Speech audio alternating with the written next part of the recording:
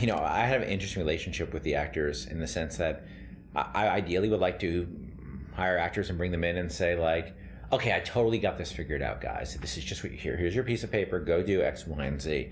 And that's just not the case in this game because we're doing something that we haven't really done before. So when we start sessions with them, I basically have a bunch of writing I've done and a bunch of sort of scenes we want to do. And sometimes those scenes end up, they're very prototypical of what we're actually going to end up with. And I basically try to be very honest with them and say, look, I don't really exactly know how we're going to get there. And we just sort of sit around and talk about it. And we record a lot of stuff. We keep the, the recordings going. We keep the cameras going. The camera's on Courtney's face so we can get emotional reference from her face as well as her voice. Elizabeth. Promise me. I will stop him. No. That is an oath you cannot keep. But promise me that if it comes to it, you will not let him take me back. It won't come to that. All right? The benefits of working with a voice actor directly is, that sort of interactive process. There's a sequence where Troy's berating Courtney to get a certain performance or a moment we needed. And that wasn't just Troy being an asshole. That was, me asking Troy to help get Courtney to an emotional place. Whenever you're ready. Okay. So do you need something to build to it? I'm thinking, I'm not just ignoring. Help if he berated you a bit? A what? If he berated you a bit? Berated you? Yeah, sure.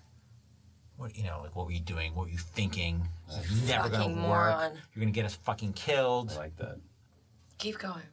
Yeah, Troy, don't be afraid of it. No, I'm not. Really go into her. Yeah. No, I just don't want you to stop. Fucking child. Shut up. It's a Glenn Ross beating up. Makes me so uncomfortable. Keep going. I don't care if you're uncomfortable or not. Pull it the fuck together. You've either got this or you don't. The fuck were you thinking? Keep at her, Troy. Keep at her. No, she's got it. She just needs to fucking focus. Don't fucking laugh! Okay, you were right. I can't control it. It's not possible.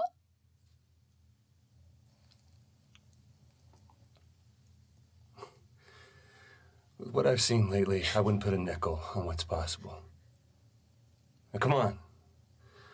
I think it's time we found Comstock, okay? Can we do it once more? Yeah, that's good. That's good. Will you yell, you fucking psychopath? Will you scream at me a little more? And then be nice? To say, what's it like working with Kim Levine? And I always answer with, I don't know. I'll let you know. Because so far, we're not working. We're playing. We're having fun. We're in a sandbox, It's not work. It can be exhausting, but so can, riding roller coasters all day. I kind of... Can we just try it? I know you don't want to. I want to see what you do with it. Oh, great. No pressure. Nope. I think that, we sort of have a couple of rounds a few rounds of experiments, and now we're starting to understand our process a lot better, and that will help move the process along more quickly, and then we'll find, new challenges we'll take on, and we'll get stuck again, and we'll just have to figure those out.